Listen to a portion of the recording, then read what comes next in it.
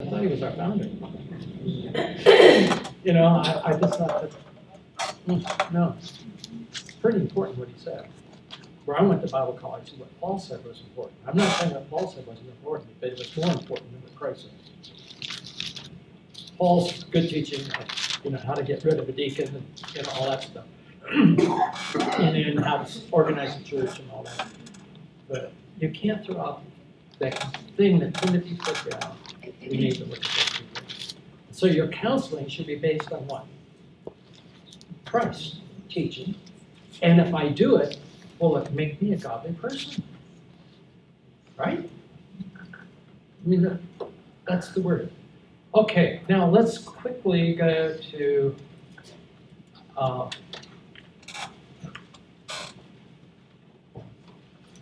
already did that. I did the first. It's 1 Timothy 6:3, I believe. I'm going to go to Matthew 6. This is worry. Matthew 6. I'm going to start in verse 24. It's about serving two masters. No man can serve two masters, for either hate the one or else will hold to one and despise the other. You cannot serve God and mammon. Therefore I say unto you, take no anxious thought for your life, for what you shall eat, what you shall drink, or for your body, what you shall put on. Is not life more than meat, and the body more than drink? I'm so thankful that the first church I pastored, I got $5 less in unemployment, and I had 4 children. No, the fourth one was born up there, my son, Richard. And we qualified for welfare, way up in the mountains. And we had to trust God for food. Did I like it? Are you kidding? Out of Bible college, I have a degree, and I have to pray for food on the table? Give me a break.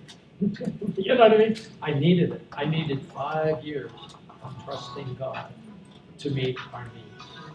And I can tell you, beloved, feels good. Problem today, most of the time, we don't have needs. We have a lot of wants, you know, but not needs. Okay, but he's saying, trust him. Look at the fowls of the air, for they sow not, neither do they reap, nor do they gather to barns. Your heavenly Father feedeth them. Are you not much more than they? Which of you, by taking anxious thought, can add 1 cubit to his stature? Why do you take anxious thought for clothes? Yeah, I was worried about what shirt I should wear today. You know, would this be too flashy for these conservative people here? But, I didn't even think about it. Where's the shirt that's clean? Consider the lilies of the field and how they grow, and they fail not, neither do they spin. And yet I say unto you, even Solomon in all his glory wasn't arrayed like one of these. Therefore, if God clothe the grass of the field, which today is and tomorrow is cast into heaven, still he not much more clothe you, O ye of little faith. I mark faith in red. Everybody use colors to mark my Bible. And often he said little faith. He didn't say no faith. Sometimes a few times he says no faith, but little faith.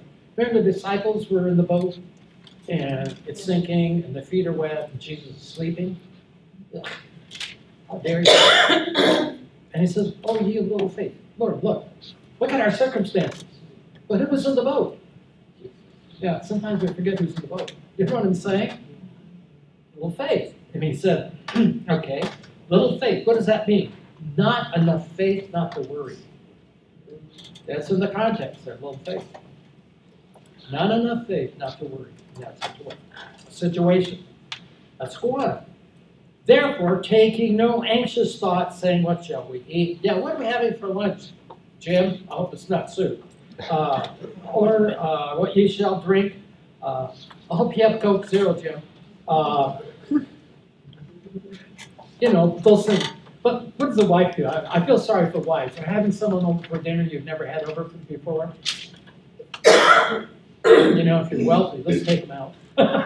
You know, I don't know what they like, you know, eat or whatever. And he says, or wherewithal shall you be clothed? For all these things do the Gentiles seek. What's he saying here? Something very important. Worry is what people do that don't know God.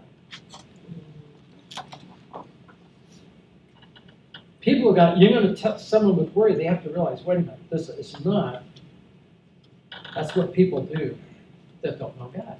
What else can they do? Gentiles. What were the Gentiles? The unbelievers. Okay. For your heavenly Father knows you have need of these things. Seek ye first the kingdom of God and his righteousness, and all these things shall be added unto you. Take therefore no anxious thought for tomorrow will take thought for itself, for the things of it. Sufficient unto the day is what? Is the evil thereof. What's he telling me? Learn to live a day at a time. Because what is worry? I worry when I lose control. See, I want to control the future. I want to control this. I want to control that. And he's saying, hey, you got enough issues today. Don't worry about tomorrow.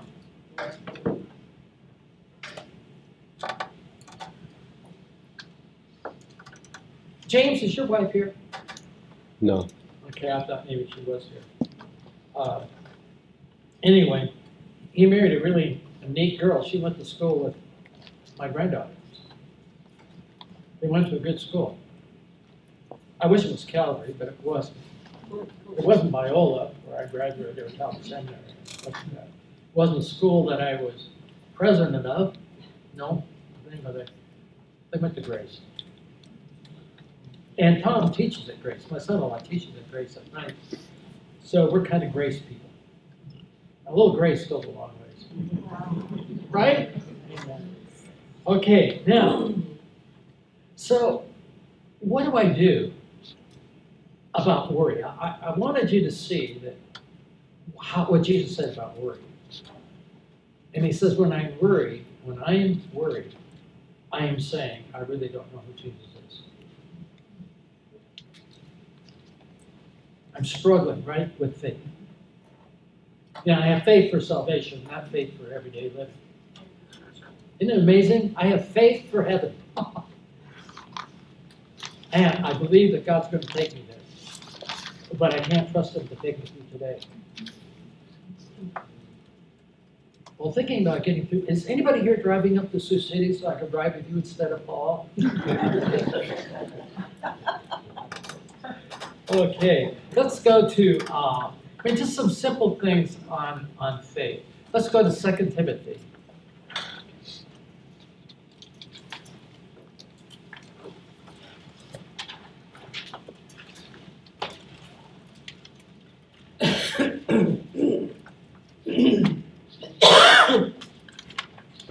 Second Timothy 2:24.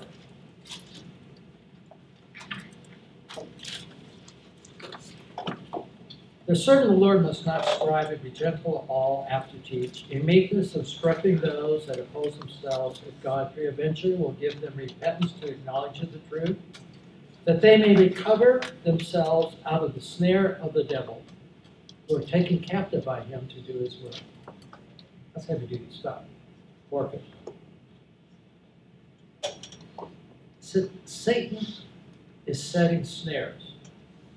Well, growing up in Los Angeles, I had no idea what that was. But when I went up with those hillbillies, up the mountain and loggers, one guy was a trapper. He said, Logan, you want to go out on my trap line? I go, oh yeah, like snipe hunt or whatever, it's not for real. And I said, that went out with Daniel Boone. He said, no. He says, no, I sell pellets and make money, So we went out to his trap line.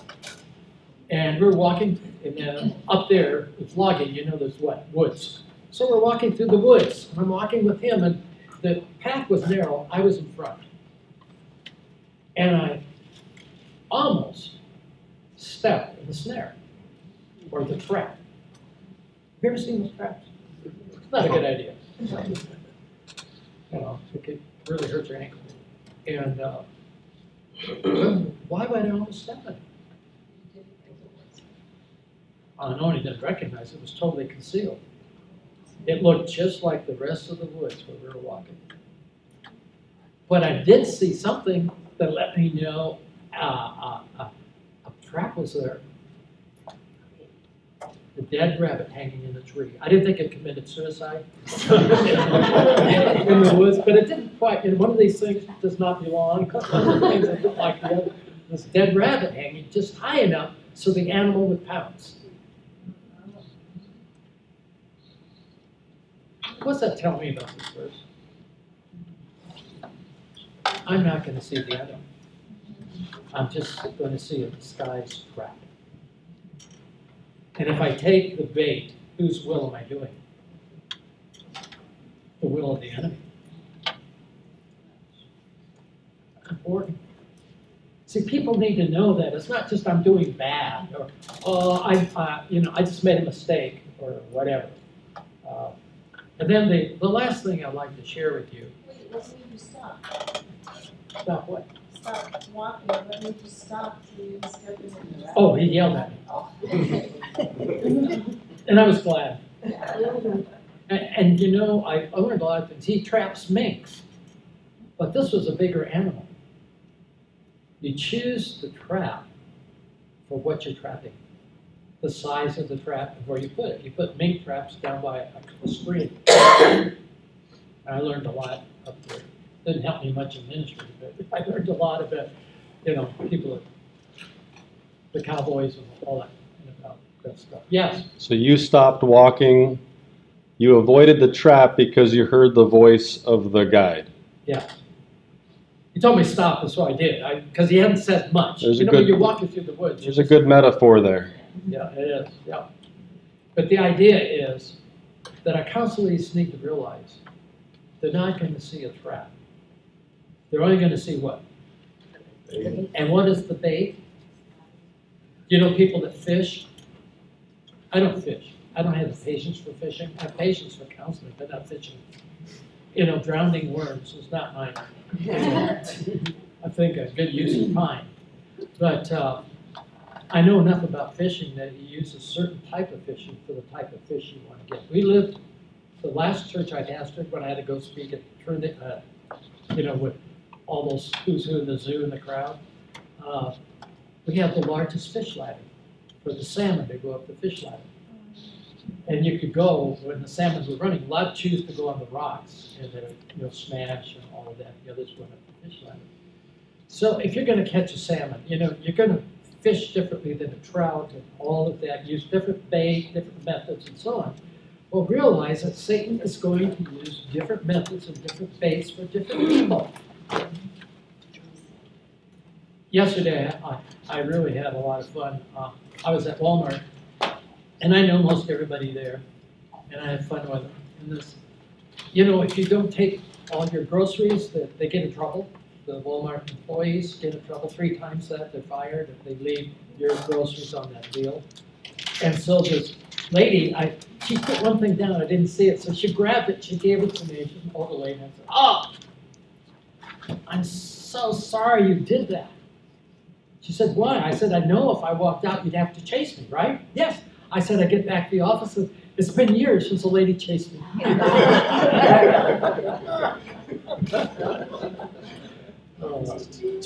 I try to have fun. Wherever I go, I just try to leave them with a smile. Some of them have horrible, but people at Walmart, you ought to really love them to death, because most of them are, widows. And you watch them walk, and they're walking in pain, and they're standing at a cash register all day. Really, yeah. I'll tell you one more at Walmart. There's a guy at Walmart. He's 25 years of age. He's in one of those wheelchairs that you do this with, He's never walked in his life. He's very good looking. His name is Glenn. And I became friends with him. In fact, Paul and I took him out to dinner so we could share Christ with him and so on. Anyway, one day I said, "Glenn, here's a guy, really, he'd be a head turner if he wasn't in a wheelchair." Many people feel sorry for him, but, the other way. Just an all-American rotten kid, typical all-American kid. He's doing so bad for a while. I said, Glenn, you better stop. I'm running out of prayers for you. I don't know how to pray for you anymore. Now I maybe isn't enough. But anyway, he's really a nice guy. And he's doing really good right now. I'm really doing good. We explained the gospel and everything, and he says, I haven't stuck around or anything for a long time right now. I said, Glenn, have you become a Christian? Maybe. So we did explain the gospel to him. Anyway, I asked him one day, a kid in a wheelchair, works at Walmart. I said, how's it going? He said, fantastic. I was shocked. And I said, why is your day fantastic? He said, Jim, it's a choice. Isn't that beautiful? A kid will never walk. Okay, the last thing we want to look at is 1 Peter 5, 7 and 8.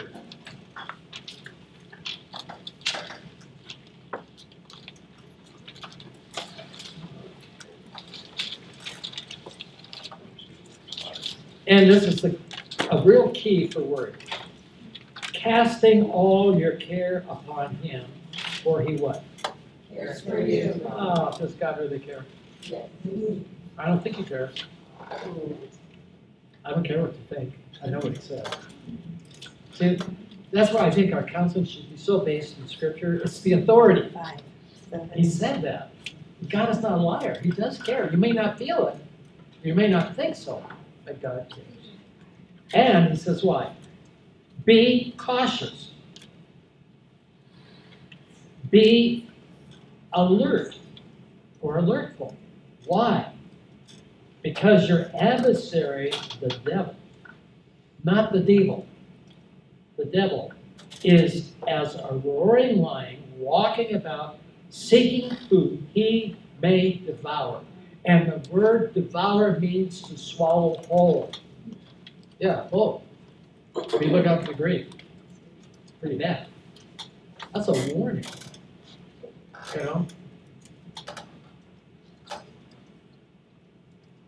Someone said, do you think Christians can have demons? I said, I'm more concerned that demons have Christians. Yeah. You know what I mean? What does it mean to be swallowed up? I don't know. I don't want to go there. He said, whom resist what? Steadfast in the faith. And he talks about afflictions. Don't you know that you have the same afflictions that you have as a people in the past have had? This is not a new game. This is not a new battle. It's as old as this book. Now,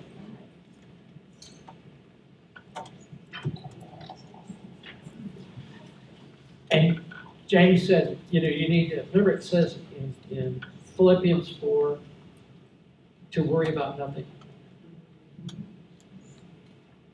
But that's not what the verse says. You tell someone that's a worrier, don't worry, they're going to worry about not worrying. I mean, but don't worry. What are you supposed to do? What's it say to do with that?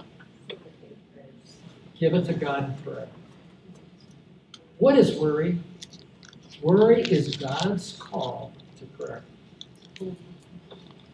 Isn't it? Worry about nothing but what? Pray about what? Everything. What's the everything? Everything I'm worried about in the context. That's all. I mean, when you put it together, it's so simple for people. Oh, yeah. You're carrying something you need to give to Him. Give it to the Lord. What will keep you from giving to the Lord? Well, I don't know if you can handle it. What if He drops it? Oh, ye of what? Little faith. It's not saying you're not Christian, but they have enough faith to trust God in this issue. Okay. I want to give you two quotes. Jake keeps going like this. You suppose he has an itchy throat? I don't know what's going on. I'm eating a brownie. Oh. Hurry up, Logan. Am I getting paid by the hour? Let's say we're having a rough time at the office financially. Your face is fine.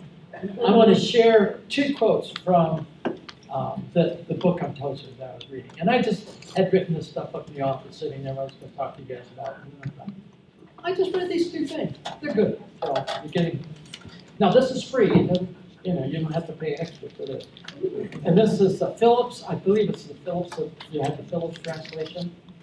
He said, man who does not love God is really in love with himself. Simple, profound, but just right there. That's the kind of quotes I love. You know, it's not 3 pages, it's just right there. Okay, the second one is Don Marquis, and I don't know who he is, but he's in that one, in Tozer's book. Man thinks he amounts to a great deal, but to a flea or a mosquito, a human being is merely something good to eat. Isn't that good? I love it.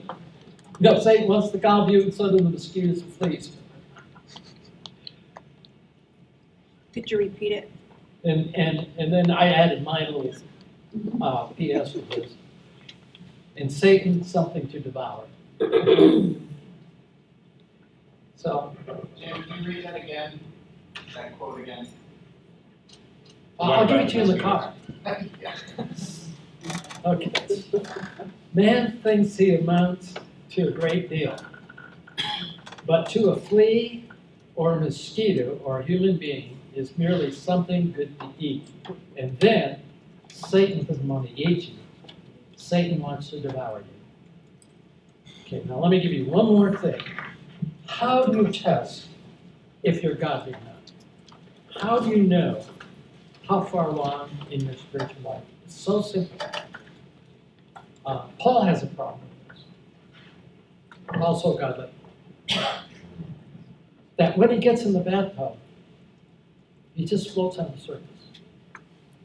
But if you sink to the bottom, you got a little ways to go. Right? Right?